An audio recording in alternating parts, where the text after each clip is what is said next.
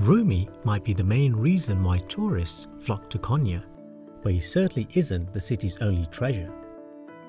From the 12th to the 13th centuries, it was the capital of the Anatolian Seljuk dynasty, and these masters of stone and clay have left their artistic imprints all over. One of them is Karatai Madrasah. It was built around 1251 as a school of higher learning, focusing mainly on Islamic studies. Now it's a ceramic museum. It is elegantly decorated with ceramic mosaics, with the colour turquoise an ongoing theme. And while some of it may be decomposed, the centerpiece of the whole madrasa is still, without a doubt, the dome. The distinctive Selçukid style features a magnificent craftsmanship, bringing together geometrical patterns, plant motifs, as well as calligraphy as it can be seen in Ince Minaret portal. This brings us to our second stop, Ince Minaret Madrasa, now also a museum. Its masterpiece is the grand entrance, embossed with calligraphy and providing the best example of Seljuk craftsmanship. The artifacts inside were excavated from the fortress of Konya.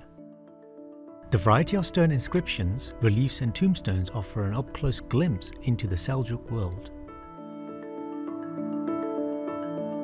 With animals, dragons and angels symbolizing love, power and peace. As for Seljuk architecture, it seems there's a common yet dazzling streak. The Seljuk era came with its own design. Guests would have been greeted by an indoor fountain gushing with water under a skylit dome, surrounded by halls with mosaic turquoise tiles. The style might be distinctive, but one that stood the test of time.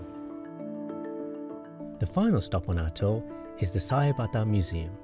Originally built as a grand complex that included a mosque, school and a Sufi convent, it now boasts artifacts ranging from carpets and beads to handwritten manuscripts of the Quran. And the colour theme was not only exclusive to Konya. Turquoise is the dominant color of the tiles used almost in all Selçukid edifices, in centers like Kayseri, Sivas, Erzurum, Kırşehir, Akşehir.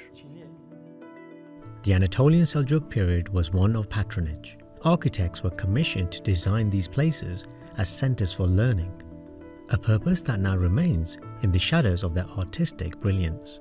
Sharaz Ali, TRT World, Konya.